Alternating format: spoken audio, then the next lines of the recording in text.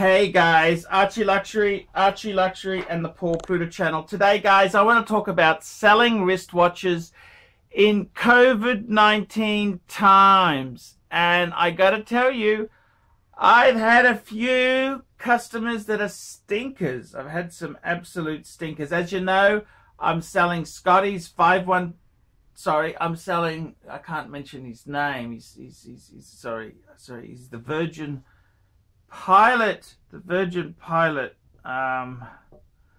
yeah, I'm sorry there. He's cool. He's very cool. He's cool. I got to tell you, the other thing I'm selling is the Lange with the box. And I had on my YouTube channel a couple weeks ago, I had my Patek Philippe 6006. And I gotta tell you, man, it's been very difficult to sell. Everything is hard there. I had this German guy. Germans tend to be a little bit arrogant. He's a Scheinsenhausen. He came to me. I had a bit of a run-in. Okay, I had a bit of a run-in with him. I tell you what happened, and just tell me if I misread the signals. I'm not going to name him to protect the guilty. I'm not going to name him to protect the guilty. But basically, what happened is he came to me, and he expressed interest in buying my 6006. Which, you know, I kind of thought, yeah, that could be okay. That could be okay. And he kind of turned a bit nasty on me. He turned a wee bit on the nasty side there. He came to me, "Dear Paul, hope this finds you well. If your Patek 6006 is for sale, I'd like to acquire it. The only problem is I'm based in Tokyo, so handover would have to wait until until the current travel restrictions are lifted. I come to Australia quite frequently on business, and I'm sure there will be an opportunity in the next 4 to 6 weeks from now. I've been a fan of yours for several years, so I am happy to put down a deposit and trust you will call the deal. You mentioned 34,000 in one of your vids. That would be fine." So I went back to him, and I had a bit of toing and throwing. I said to him, "Thanks for your interest. Give me 24 hours to think about it," because I wasn't sure I wanted to sell it.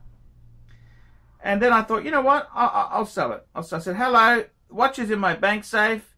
If we were to do a deal, what sort of deposit would you mind?" I said to him, I just made a quick think. "Sure, it's yours for 34 Aussie.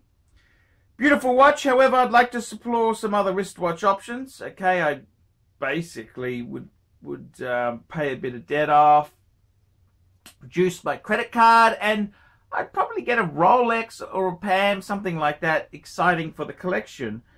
He says, I said, "I'm 100% honest and expect the same in return. I genuinely love my Pateks. However, I think you also love Pateks. I need a deposit of $10,000. I'm happy to hold the watch for you until end of 2020. Either way, offer you a refund or request payment in full. I've got an Australian bank account, blah, blah, blah, blah." He came back and said, "Yep. Can you please give me the bank's address? I need that. Unfortunately, Japanese banks are very slow at processing overseas transactions. It may take a few days until the funds reach your account." Okay, so this is what he says. So anyhow, I gave him all the details.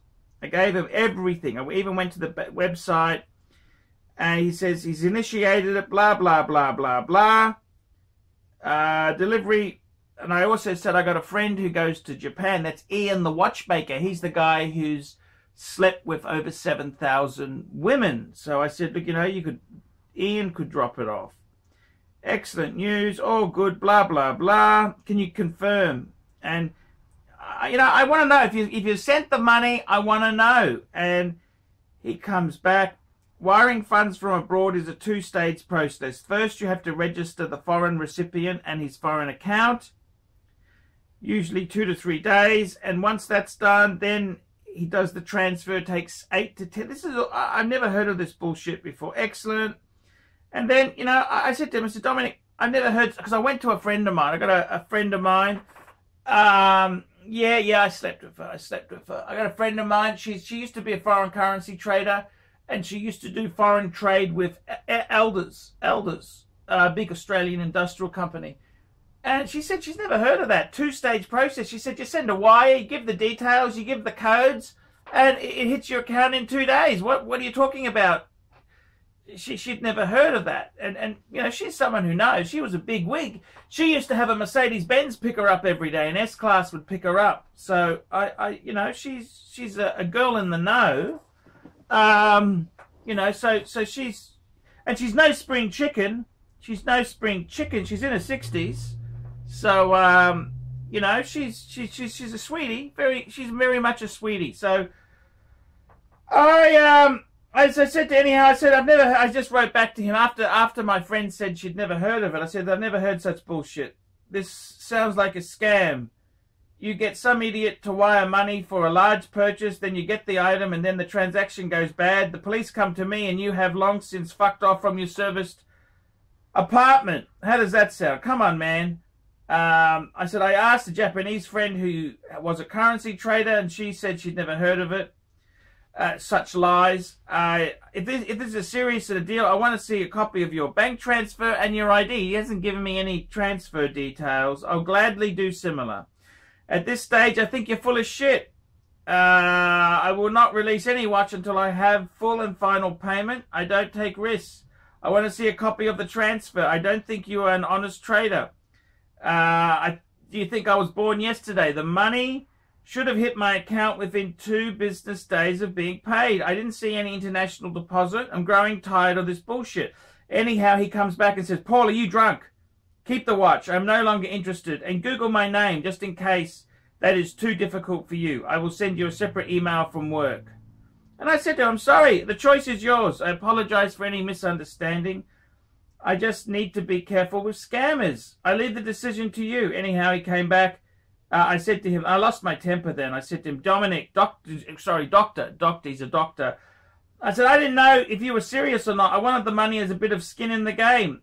I think I'll be happier with the watch on my wrist. Sorry about the anti-German remarks. It's all cool. I'm from Ukrainian stock. Can you believe that? A Ukrainian peasant owns a Patek 6006. That's a fine line.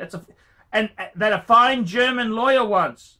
That gives me a boner, just thinking of it. Fine German lawyer with a PhD in law.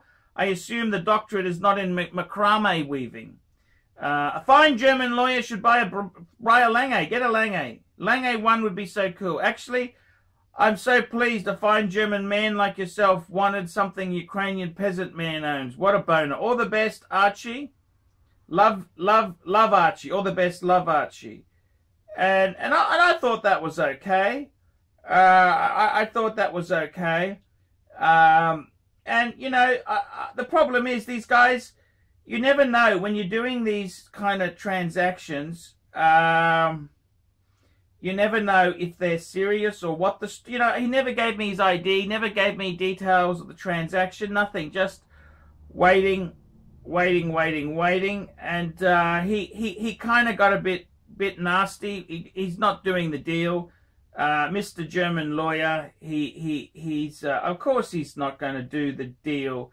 Mr. German lawyer, you know, he's kind of yeah, he doesn't give a fuck, you know. He is what he is, you know. He doesn't care about me.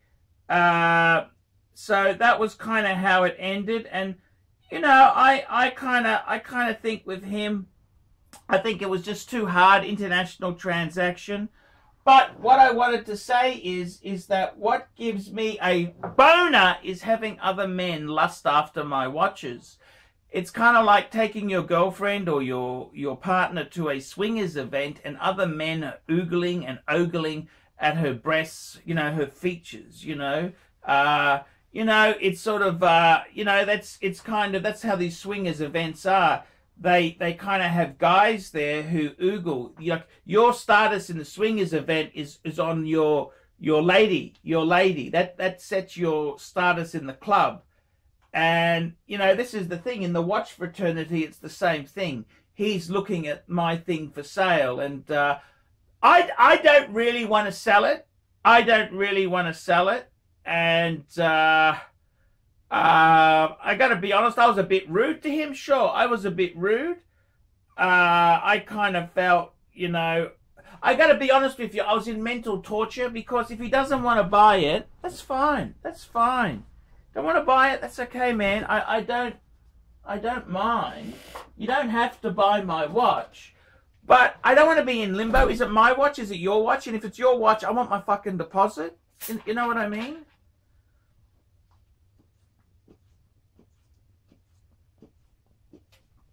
I mean, that's the kind of thing. The German guy, look, he's okay. He's okay. He's not a bad dude. He's cool.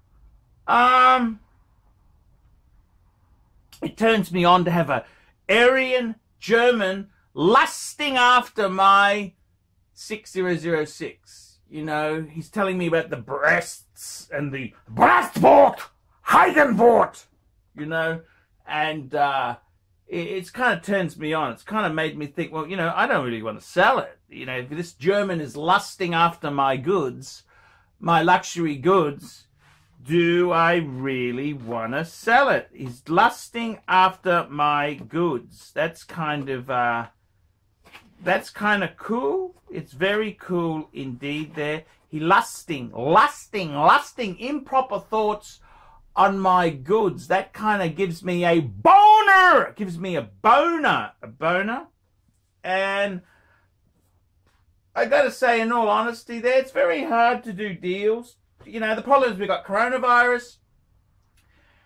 I'd just jump on a plane and deliver it. You know, I'd go to Japan, I'd meet up with that 60-year-old currency trader. She was fucking cool. Cool as a fucking cucumber. I mean, look, she's a cool bird. You know, I'd catch up with her. I'd drop off the watch, get the bucks, and have a really fantastic experience. You know, that's what I would do. But, you know, it just didn't work out. Didn't happen. It's kind of sad. That's kind of how the world works. Corona, we don't know how long lockdown is. He doesn't want to send the money. I mean, I don't blame him either. I mean, fuck, I don't really blame him. I mean, what are you going to do? Put 10,000 down, then he owes me 24th. It's too fucking messy. I don't think it's going to work. It's just... And do you send it by FedEx? I mean, it gets stolen. The Yakuza would pinch it, you know? I've already had the the Chicago Mafia stole my 1016 when I sent that. So, I mean, what, they're going to steal a Patek? The Yakuza, they're a bit more refined than the Mafia. And this is the whole thing, you know? It's hard. International trade, it's hard. It's very hard. Well, I don't have any bad will. I said to him in the email, I wrote back and said, I'm just jealous. Sorry about the anti-German sentiment. I'm just jealous of the Japanese pussy you're growling out. You know, I mean, let's face it, he's probably having the time of his life, isn't he, eh? German doctor. Oh, he's got a PhD in law. I mean, I assume it's law and it's not in macrame weaving. Yeah, he'd have a suit, he'd have an office, he'd have, you know, fancy-wancy platinum or black aim, well, probably platinum, yeah, they're a bit stingy in the law departments.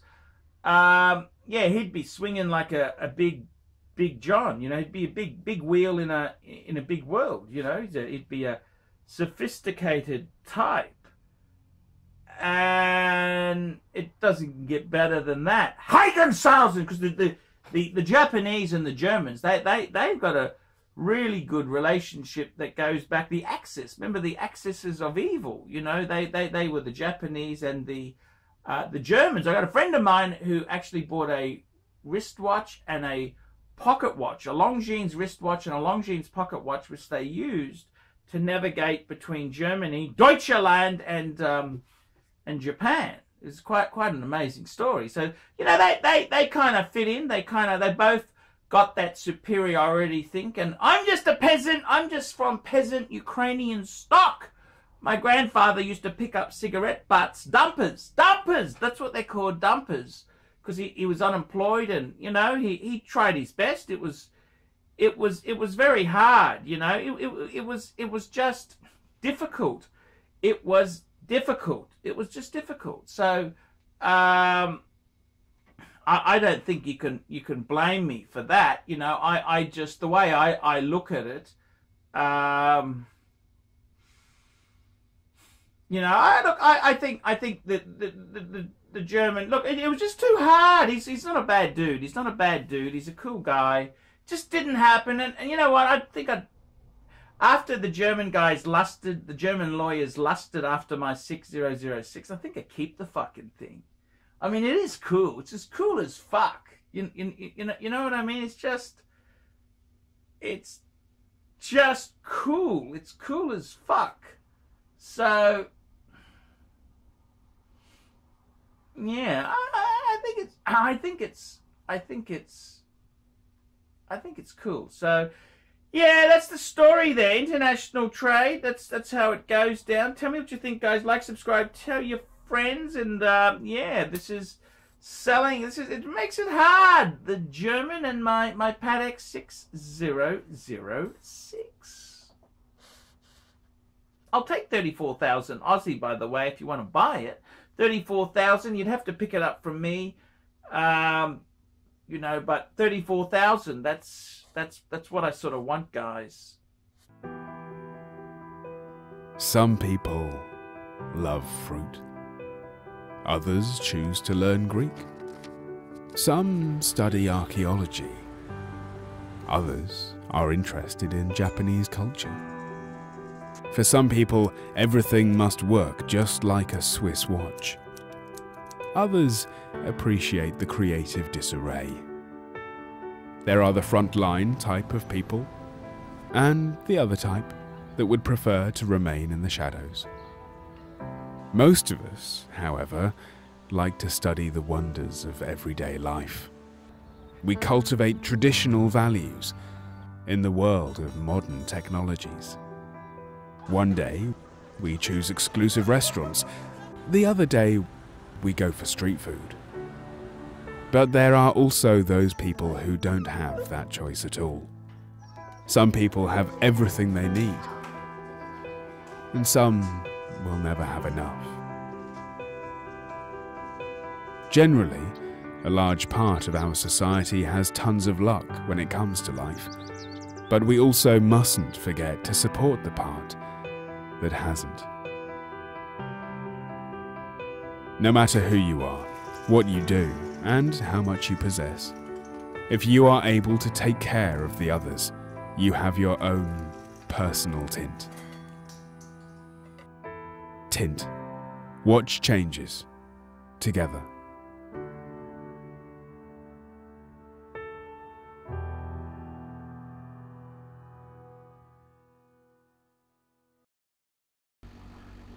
Hi guys, ArchieLuxury, and who do I recommend in America? In America, who do I recommend for quality pre-owned wristwatches? David SW, David SW, David SW. Go to davidsw.com. He is the best, the greatest pre-owned dealer in all of the United States of America. David SW, David SW, David SW.